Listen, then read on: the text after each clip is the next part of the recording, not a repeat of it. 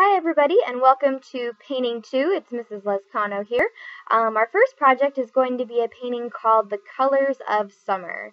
So let's go over the requirements first. I'm going to leave this pretty open. I just want this to be a fun first project to get back into the swing of things. But the first thing that you need to do is go ahead and decide on and name a customized individual paint color that will be your inspiration for the painting.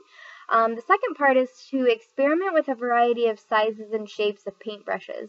So you guys have your own personal paintbrushes in your supply boxes that I encourage you to play around with.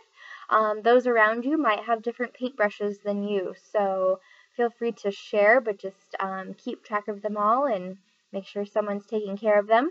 We also have paintbrushes on those black carousels in the middle of the table. You guys can play around with those as well.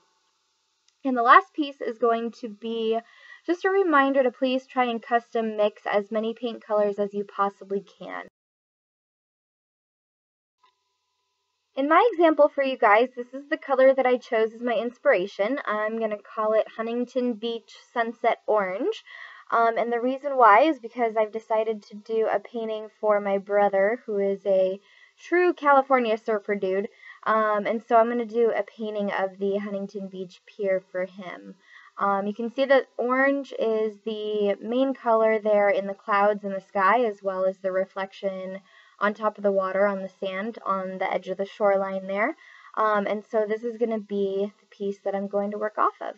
All right, let's get started. So I'm just going to run through the first part of this really quickly. I'm not going to go through the whole tutorial since everyone's are going to be so different for this project. But just remember to do your ground layer first. Make sure to cover all the white spaces on the canvas. Paint your sky, paint your ground, and then go in with the details and shading from there. I'm going to go ahead and let you guys get started, but of course let me know if you need anything at all. And also don't forget to turn in this painting in that back corner and also complete the online rubric once you guys are finished. Alright, thanks for your attention and have fun with this first project.